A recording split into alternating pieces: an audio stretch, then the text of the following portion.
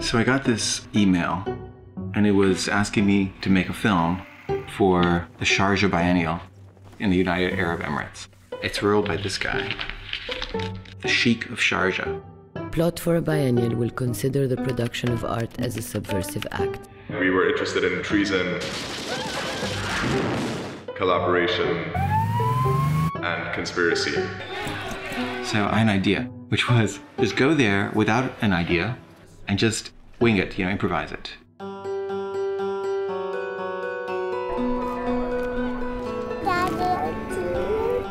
They're praying, sweetie. This is a great place to get sandals. Would you be willing to act in our movie? I think we want to film him getting hit by a car. What if you know where we get some pot? What? Some pot? Some pot. Some pot. We don't have a musical sequence. Right, left. 1, 2, 3. Hi, Can I meet the Sheik of Sharjah? I can ask, but tell me why. I think I'd like to make fun of him a little bit. Just a little bit. And see where the line is. It's not inappropriate. I look good? I don't know.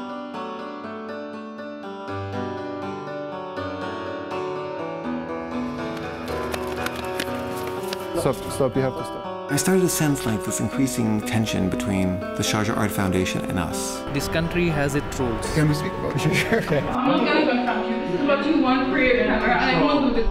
You are talking about the Sheik of Sharjah. If the movie is shown publicly, they'll get in trouble here. Blasphemy here is beyond serious. In a place where there's no freedom of speech, you cannot even go and say there's no freedom of speech.